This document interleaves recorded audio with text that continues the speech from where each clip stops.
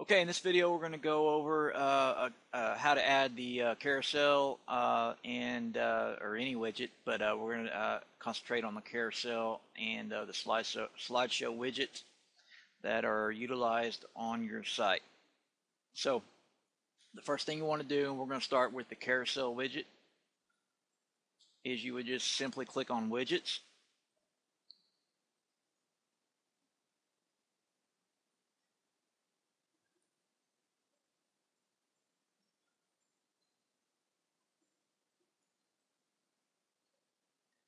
Click on carousel widget.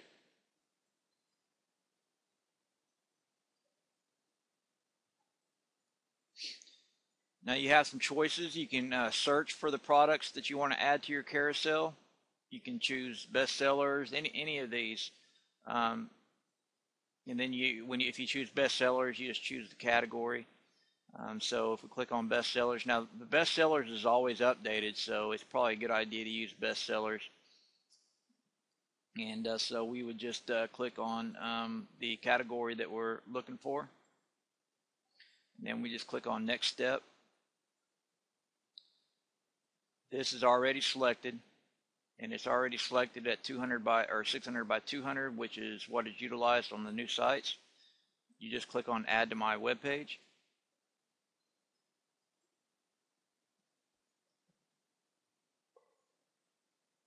Click on copy. This is the code that you will paste into your sites if you have to put in new widget code.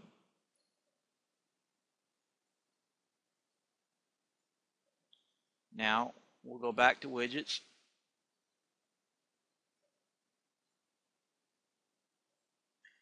For the carousel or for the slideshow widget, which you will find in your sidebars,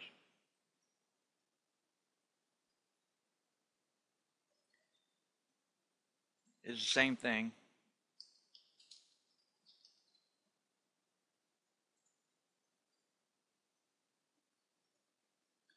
You can just pick whatever products you want. So I'm just going to pick some just for this example.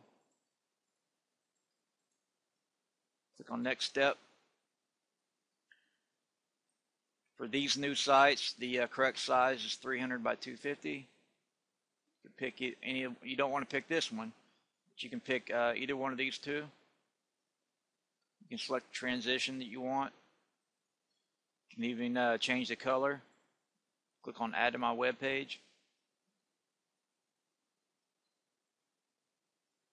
Then you would just copy this code and put it in your sidebar and over what's already there. And that's easy as it gets right there. And so anyway, this will be the video for the carousel and the slideshow widget.